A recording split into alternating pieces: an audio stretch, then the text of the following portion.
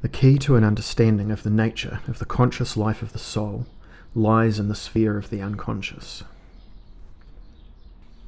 All the difficulties, even the apparent impossibility of a real understanding of the secrets of the psyche become obvious in this light. If it were absolutely impossible to be aware of the unconscious in consciousness, man would have to despair of ever understanding his psyche. If, however, this impossibility is only apparent, then the first task of a science of the psyche is to explain how man's mind can descend into these depths. Before this attempt, let us consider to what extent the unconscious life of the soul actually forms the true basis of conscious life. At first glance into our inner life, we see that the greatest part of our psychic life rests in the realm of the unconscious. What we are consciously aware of, only a few ideas at a given moment, we create continuously thousands of ideas that are completely unconscious, unknown at the moment, and yet definitely existent. This is an indication that the greatest part of psychic life lies in the night of the unconscious. Later, when we trace the remarkable evolution of an idea, we shall see that the life of the psyche may be compared to a great, continuously circling river that is illuminated only in one small area by a light of the sun. The mere fact that the greater part of our conscious thought continually sinks into the unconscious and can only re-enter consciousness occasionally and in fragments already characterizes the unconscious life of the psyche as the basis of conscious life. The relationship, however, is a much deeper one.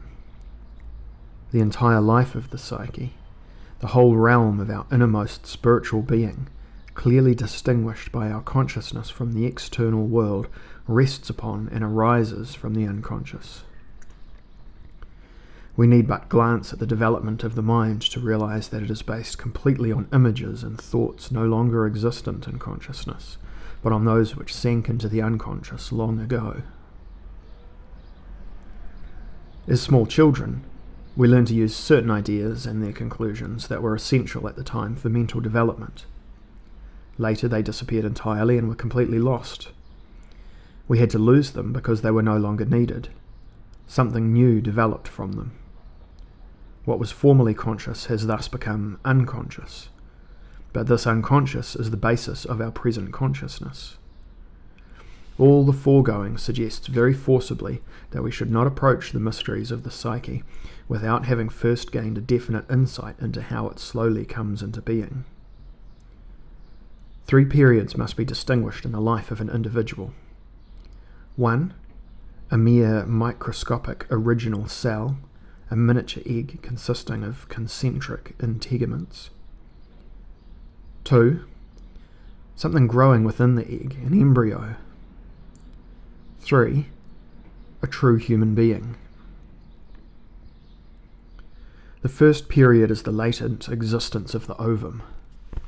The ovum lies in the most secluded depths of the healthy maternal organism from birth, quite inseparable from the mother's life, without any perceptible change, unique in itself for 2 or 3 decades, and of course without the slightest trace of a higher psychic life. Then, awakened by the living interaction between the male soul and the maternal soul, the second period in the life of the growing child begins within the mother's womb. The originally simple form now separates into opposites according to the remarkable inner laws of its own unconscious being. From this beginning, the immense variety of human form takes shape and grows. The form, however, is still quite, even decisively different from that of the mature man. Growing within the egg, the embryo, surrounded by integuments with all the organs that will later determine its relations with the world, is still facing inward. That is how it appears at this stage of life. Here again there is nothing to suggest any dawning of consciousness. Nothing in our mature psyche therefore exists that could be called a memory of that life, a reminiscence of our second period of life. The being itself, the entire effect of the divine spark, the inner primordial image, is revealed at this unconscious stage only as a mysteriously creating power. and it's unconsciousness that shows itself as continually and wisely developing, according to miraculous laws, a life that can, when more clearly understood, prepare us all the better to understand the miracle of the higher manifestations of the psyche. As an essential complement to this study, I have devoted a second work, Physis, to the understanding of this developmental process. The third and truly human period of life starts with birth. Just as the spacious outside world begins to affect the organism in various ways, and is in turn affected by it, a faint distinction between itself and other beings begins slowly to dawn in the dark, unconscious regions of the soul. From then on, despite periodic returns to the unconscious, the particular world of the self-conscious, feeling, willing, and discriminating soul develops with advancing maturity out of that early unconscious state.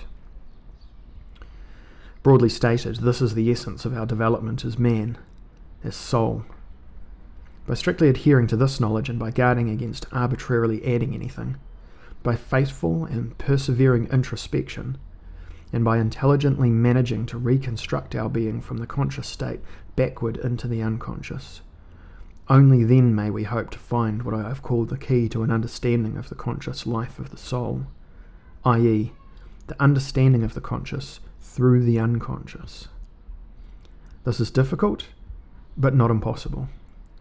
In the present inquiry, we will proceed with the spiritual, just as we do with the organic when we study a developmental process we ourselves experience, but understand only by observing it take place in others.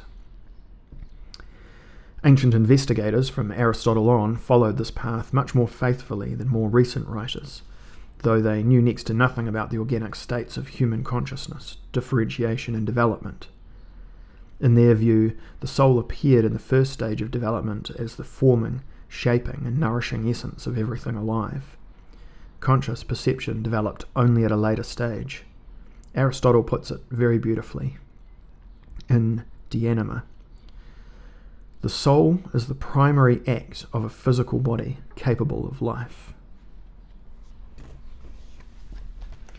Error and discord arose in those theories only when the soul was severed from life and attempts were made to introduce the most abstruse concepts about life.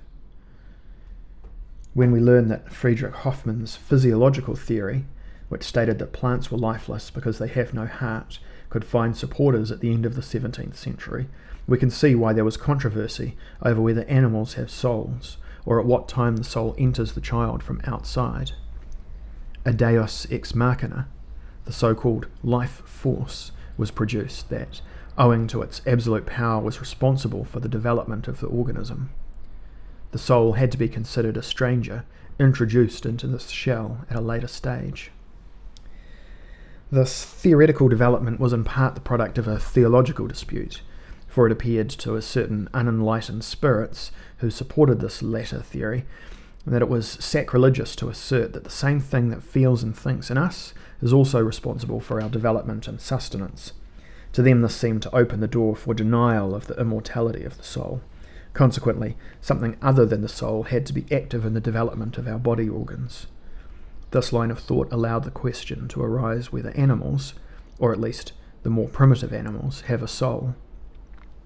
Plants were considered soulless since they were barely credited with life. This whole intellectual development is very surprising. Earlier, the strictest theologians, e.g. Thomas Aquinas, did not hesitate to allot both the last stage, perception, and on another level, the first stage, sustenance and shaping, to the soul. They did not feel this denied the doctrine of immortality, for they sensed that death would only alter the soul's function, that only its role in regulating organic development could cease. One aspect of the soul would merely come to an end, but the basic entity would continue. This intellectual development was only part of the reason why the soul was not seen to be the first reality of a natural, systematically arranged body. The other part of the reason is that a barrier stood between the unconscious and consciousness, shutting out everything not conscious from the realm of the soul.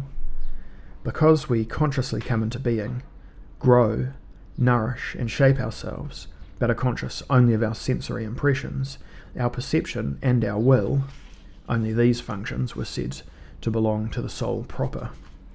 Everything else remained in the dark, where a special mysterious power, the quote-unquote life force, reigned. Consciousness, clear thinking, or at least the capacity to form definite sensory images to influence action were the soul's credentials. Anything else was not recognized as soul. A special life force was instituted for the shaping and nurturing functions of the organism, and another special soul for feeling, perception, and will. What was gained by this deception?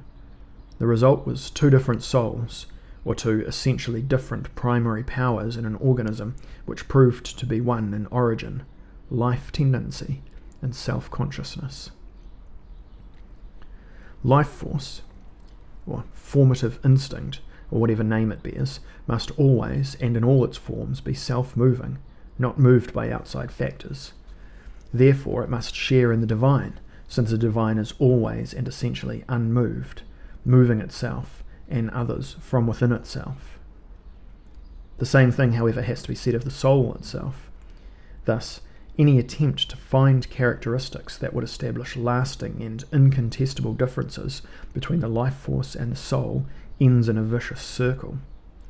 The life force, however it may be managed, will always remain self-moving, something individual, driven only by the breath of the divine, in a word, a kind of soul. All attempts to separate the soul from the palpable organism and distinguish it from organic life will fail.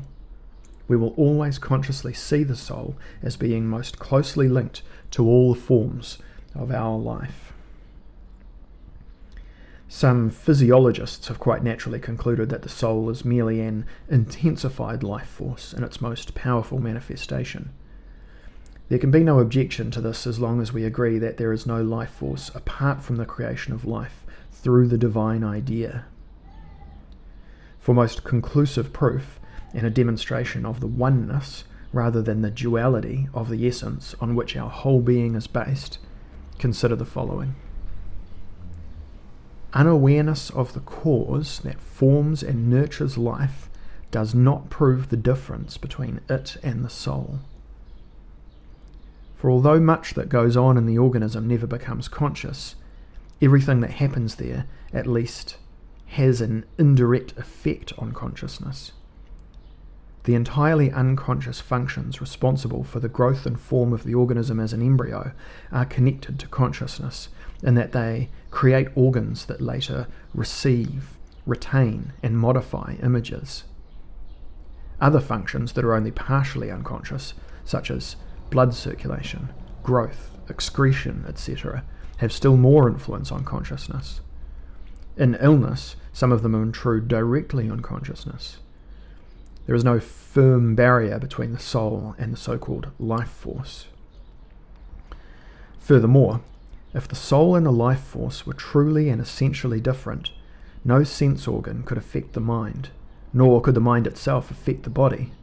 Thus, everything suggests that a unified life principle, something self-moving, Aristotle's entelechy, Plato's idea, or a psyche, a soul, something divine, call it whatever you will, is the basic condition of all life and therefore of all living forms. Words denoting the secret principle of all life usually are the same as those for breath: anima, spiritus, pneuma. The notion behind this pictorial term is that breathing is one of the most perpetual and uninterrupted manifestations of life. I believe, however, the word breath has another denotation. The breath of the divine that creates the body is implied far more than the breath of the body. The striking words of Genesis, "And God breathed into his nostrils the breath of life, and man became a living soul," obviously mean just that, just as inspiring and being inspired can only refer to that. Happily, this brings the following thought to mind. Only those living creatures who in turn send forth that divine breath to make resound, personare, as the voice of the antique actor through his mask, gives us the concept of an individual, of a self-governing person who guides his life according to a superior knowledge. We should thus recognize something divine in every living creature. It forms the very essence of life. We must perceive it as the basis of the creature's reality. This is what we call the idea of its being, or the soul. Soul. In our thoughts, we can separate many things that are never separated in reality. We can differentiate in every creature, as Aristotle says. One element, matter, which of itself is of no particular thing. Another, the form, or species, according to which it is called this particular thing. And a third, that which is from both of these. The material element is potentiality, and the formal element is actuality. From De Anima. In a living creature, a creature that is self-developed, self-sustained, self-nurtured and self-moving, it is primarily the divine spark that determines the form. We recognize the spark as the original basis of the individual being. The form, called by Aristotle the actuality of the object, is generally constant and evenly sustained throughout life by the divine spark. Matter, called potentiality by Aristotle, continually changes, is lost and has to be replaced. In my system, the divine, which contains the primary basis of individual life, is called the idea or the primordial image. Potentiality, which reflects or manifests this idea, is called matter or ether. And finally, I designate actuality by the word form, whereby the spiritual and bodily reality lives. These are the three components of a living being. It must be kept in mind that these divisions are arbitrary. We can never separate them objectively. Form without matter, and without an idea to govern it, is impossible. Matter without form is again an impossibility, and an idea, a primordial image, which is not active in any form, not reflected anywhere, cannot exist. The ability to imagine these operational distinctions is the highest development of the self-aware idea. Nevertheless, this kind of thinking is very dangerous. We could easily grant these notions some reality.